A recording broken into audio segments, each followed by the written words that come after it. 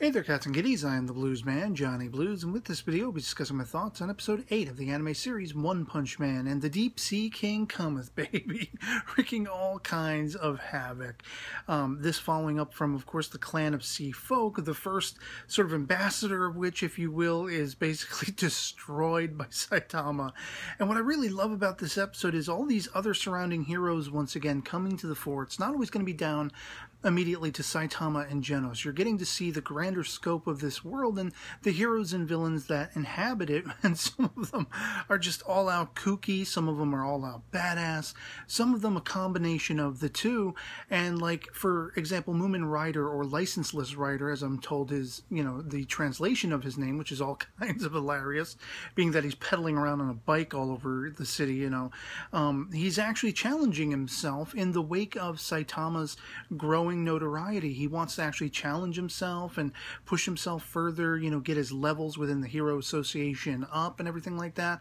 And I like that, he's one of these heroes that from right off the bat, he's kind of working, he's just, got Saitama on the back of his bike, but he's working along with him instead of immediately being like, oh, I'm better than you, I'm going to kick your ass. And like all these other so-called heroes we've seen thus far that Saitama has encountered and everything like that. I like the idea that he could be an ally in the midst. He is a part of the OP, and I've been wondering how sort of influential to the story or involved in the story, Moomin Rider would be. And I like that. I like the idea of his being added, an added flavor to this sort of recipe of the superhero genre in anime form.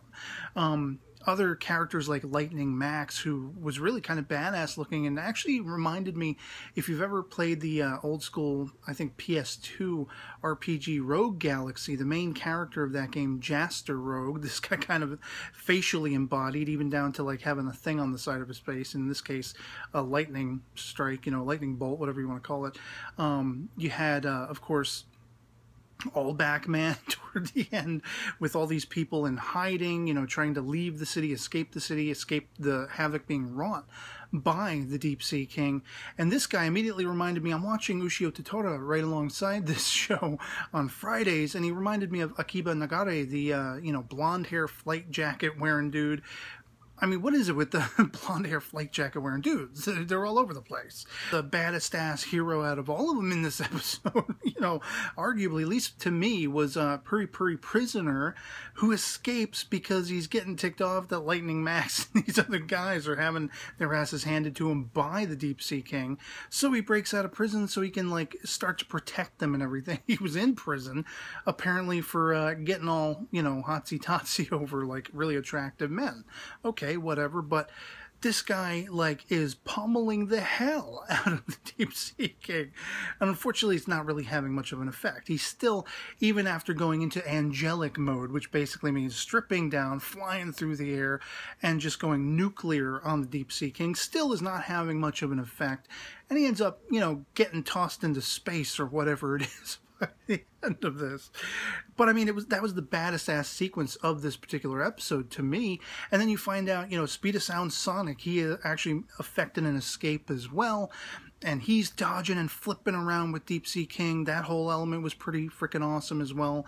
And he decides, after having his own clothes stripped from him, he's gonna make a getaway.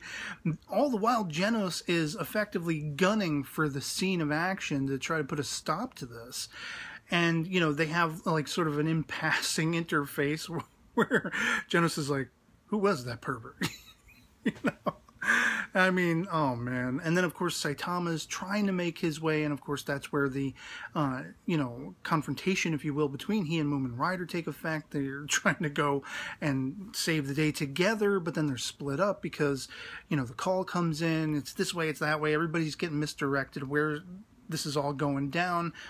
And it's where everyone has effectively gone to hide, They're all in this giant dome where they're hoping they're going to be safe. And this is where we have that confrontation as we end with this cliffhanger of Genos just getting there in time. And you've had the Deep Sea King, because it's pouring rain now, transformed into this uber mode. And is it just me, or is there something about his face that kind of looks reminiscent to the Joker?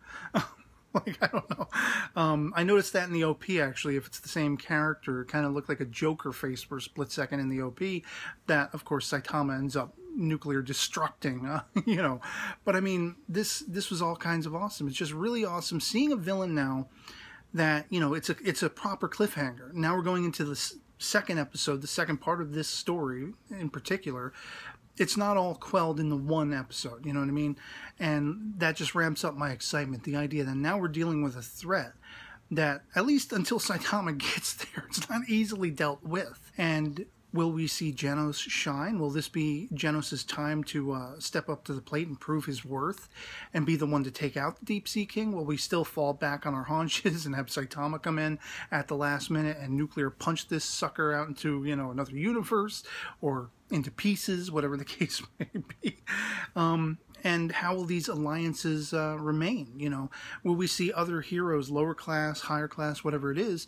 Because you see Saitama getting that call at the end. You know, he picked up Ryder's phone and he's talking to the Hero Alliance.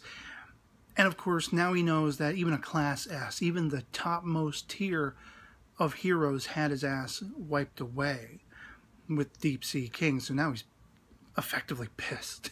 You know, so seeing that confrontation happen, seeing the wake of whatever occurs in the next episode, how that's all going to play out with these different heroes, whether they're going to be adversarial, whether they're going to be working together and all this kind of stuff. I can't wait to find out. Awesome, awesome episode once again of this series. Love to hear from you guys in the comments below if you enjoyed it as much as I did. If not, why not? Let me know in the comments below. Our POVs can certainly disagree. Just love having that conversation. And so, yeah, otherwise, that'll be pretty much it for me on this. Hope this video finds you well, and I'll catch you all later. Peace.